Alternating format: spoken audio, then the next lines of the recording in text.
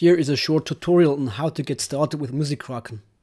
To start simple, we will create a keyboard module and connect it to an output module so that you can play your first notes. And give a few examples of how to make that setup more useful and interesting.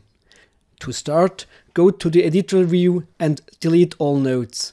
One way to start a new project is to go to the file menu and press the New Project button, which creates a simple setup with a keyboard for you. Now tap on each note and delete it. So the editor should now be empty. Now tap on the plus sign in the top right corner. On the three buttons on the right side, select Input. If it is not already active, select the keyboard in the list and tap on Create. Now you should see a new keyboard node. It has one input port, MIDI in, and a few output ports. Next we will need an output module. Tap on the plus sign again. This time select Output on the right. You should now see a list of possible output modules.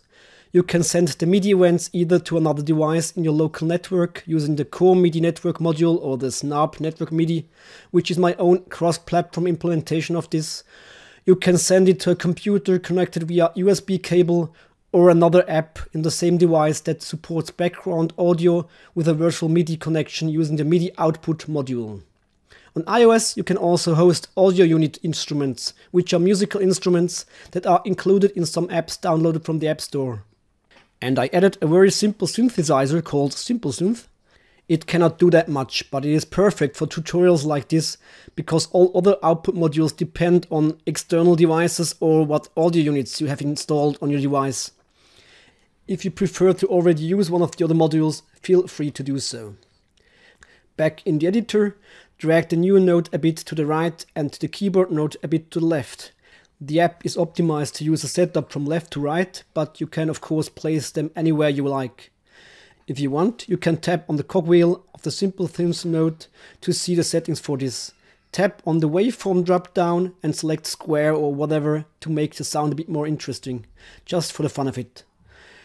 Now touch the MIDI out port of the keyboard node and drag it a bit.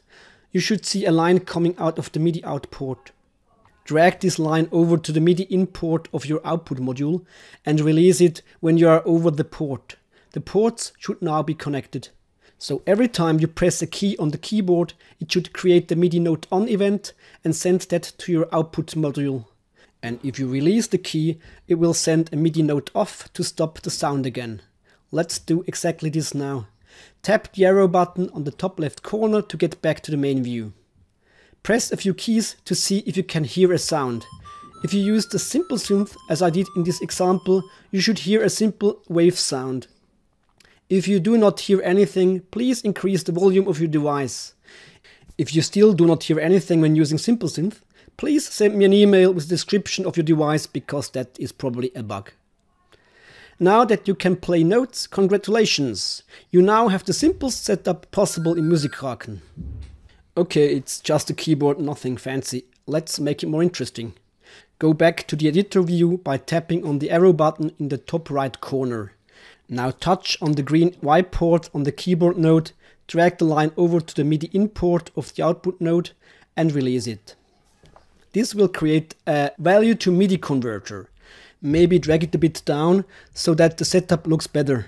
The Y port is green, which means that this port sends numerical values. The value that the Y port sends can be changed by sliding up or down on the keyboard key, which is perfect for changing the modulation while playing. For those that do not know MIDI that well, modulation is the thing that is changed when manipulating the mod wheel on your musical keyboard. Which is why this is the default setting in the created value to MIDI converter. If you now go back to the main view, press one or more keys and slide your finger up and down, you should hear changes in the sound you create. Now let us create a second connection. Connect the X port with the MIDI in port. The value the X port sends can be changed by sliding sideways on the keyboard. By default, the now created value to MIDI converter also converts this to modulation, which would be kind of boring, so we can change this. Tap on the cogwheel of the new value to MIDI converter to show its settings. The value to MIDI converter is currently the module with the most settings. You can change on which MIDI channel the generated MIDI events should be sent, the input range, which is automatically set to a useful range when connecting a green to an orange port, but sometimes need to be adjusted depending what you want.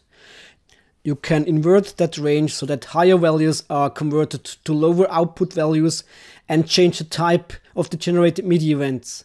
And there are more settings depending on the type. If you tap the type drop-down, you can see that you can convert the input values to control change events, to notes, to channel pressure events or pitch bend events. We will keep the control change type. Now tap on the target controller drop-down. This shows a list of possible control change events that can be sent. Which events make sense really depends on the target instrument that you want to control. Check the manual of your virtual instrument or synthesizer you want to control to see which ones it supports. The ones that almost all instruments support are modulation and channel volume. And because SimpleSynth currently also only supports these two types, let us select that. So select channel volume and press OK. Now if you go back to the main view, you can still change the modulation as before by sliding vertically, but you now can also change the volume by sliding horizontally, all while playing the keyboard. Okay, maybe you think this is still just a keyboard and still boring, so why not create something like this? By now you should know why the app has Kraken in its name.